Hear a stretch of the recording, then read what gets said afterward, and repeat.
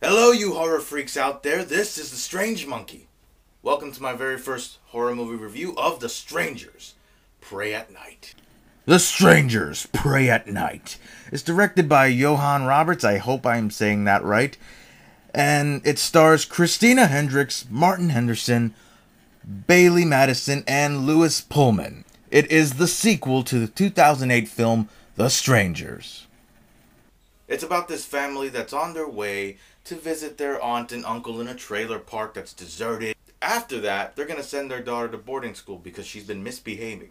Shame on you, young lady. Shame on you. You are disappointing your parents. Anyways, as all that's going on, they are unaware that the strangers are nearby. They don't know what the hell's going on. They are lurking,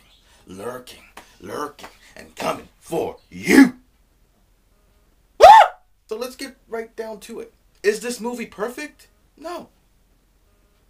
Is it worth watching? Absolutely, it is worth watching. And for those of you who are saying that it's dog shit, that it's horrible, that you shouldn't watch it or anything like that, a sequel shouldn't have been made, you're wrong! Wrong!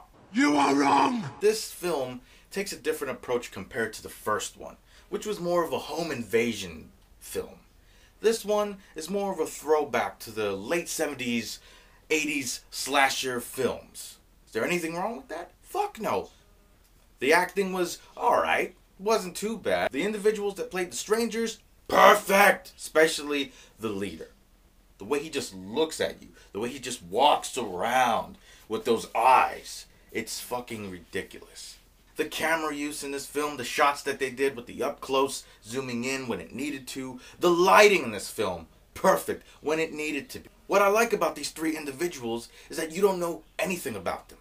And that's perfect. That's how it should be. You don't need to know shit. I like that. Keep the mystery alive.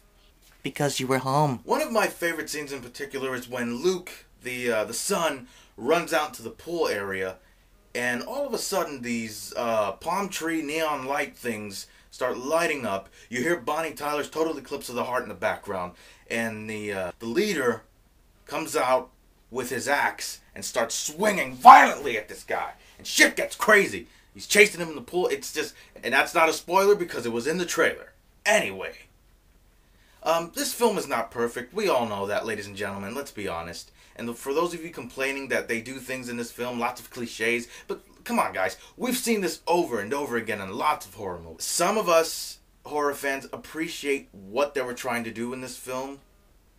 And like I said, it's a throwback to, you know, the classic shit. They even pay homage to John Carpenter's Halloween, Texas Chainsaw Massacre, stuff like that in my opinion. Maybe some Friday the 13th stuff thrown in there. I don't know, you'll have to see it. So here is my verdict. I'm going to give this film a solid 8 out of 10. Rock hard. All up in there. Sounds a little weird. I'm sorry. Anyway, guys, I hope you enjoyed this video. Follow me on Instagram, Facebook, all that good stuff. Links in the description. Thank you for watching. Have yourselves a good fright. See you next time.